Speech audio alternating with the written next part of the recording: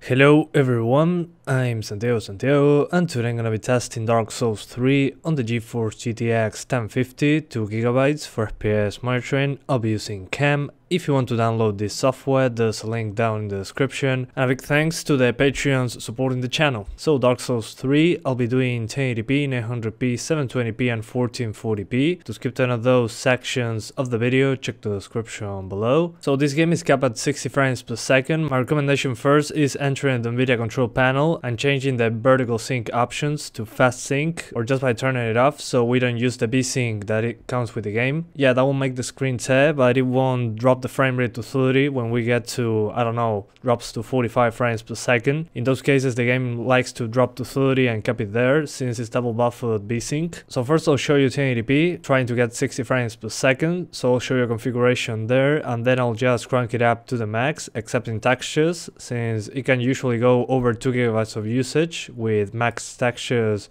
on 1080p or higher. If you're using 900p or 720p, you can use textures on max just fine. I recommend turning off anti-aliasing, SSAO on medium, lowering shadows to high, lighting to medium, effects to medium, shaders to medium, then reflections and water surface quality, keep them on high, and turn off depth of field. That should be enough to get a very consistent frame rate on all resolutions. You'll see on 1080p that will drop below 60 on some places, but even lowering it further than what I showed you didn't make much of a difference in performance. So this is the lowest I would put the game at, and it doesn't look that much different to the maximum settings, so I think it's a good idea to just lower the stuff I showed you. Most of the drops that you will notice will be due to the transparencies on fire and keep, for example, and sometimes when going from area to area you might see a stutter or a very quick freeze. Those seems to be the game just trimming stuff in the background when you're going to the new area, so don't worry, I wasn't able to avoid them. Then on 900p I do the same.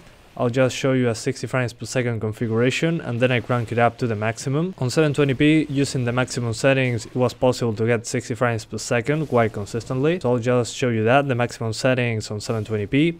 And finally at 1440p, I use pretty much the settings that I use at 1080p 60. We will get 30 to 45 frames per second overall in the worst case scenario. First I'll show you the starting location of the game, or close to the starting location, since I had some FPS drops there. Then I'll just go into fire and keep, since a lot of people told me that they had issues there before, but now it's much better after many patches that the developer released. We still have some issues when many transparencies show up or you're looking far into the distance. And well, that will be pretty much my methodology.